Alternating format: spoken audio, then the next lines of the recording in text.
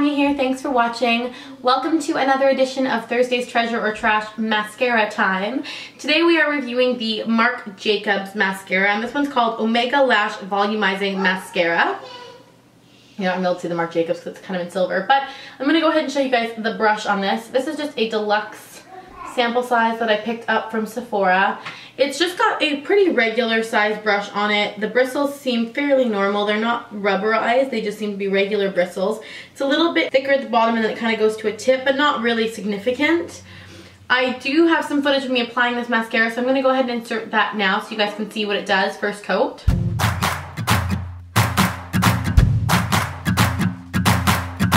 She don't know what she wants to be, with all the pictures in the magazines, holding hands when she's mad at me, cause she don't wanna go, don't wanna go. Met her at Anthropology, purple boots and her golden dreams, standing there like a Tennessee queen, singing don't look at me, don't look at me. Singing oh, oh, won't you help me sing this song? Singing she don't ever want to go to sleep. I will say that right before I filmed this video, I did try adding a couple other coats on to see what it would do. And I definitely noticed on my left eye here some spider lashes, like they're clumping together. I can't seem to get them to separate. The right eye seems to have stayed pretty much separated, but the left eye is definitely more clumpy. I'm going to zoom in and give you guys a really close look on that. So as you can see, the right eye is normal. The left eye definitely has some spidering. Not anything major, but there's definitely some spidering there. I'm gonna go ahead and wear this mascara now for the next 9 to 10 hours, depending on what time I can get back here to film. And when that's done, I will give you guys my overall final review on this Marc Jacobs mascara. So guys, it has been almost 9 hours since I applied this mascara to my eyes. I have touched up my lips. I'm liking them.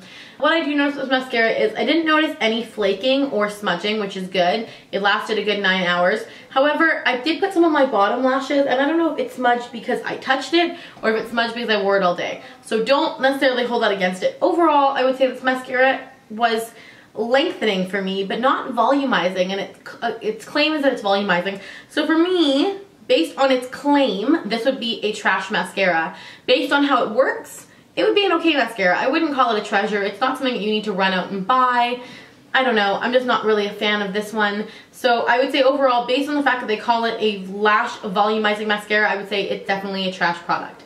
If you're looking for a mascara that will give you some length and you only like one coat, then this might be a good product for you. Sometimes treasures or trashes are not one or the other. They're somewhere in between. I hope you guys enjoyed this review, and I hope you found it helpful, and I will see you next Thursday for another mascara treasure or trash. Thanks for watching. Bye. Let your heart come out, run away with me. We could dance all night if you stay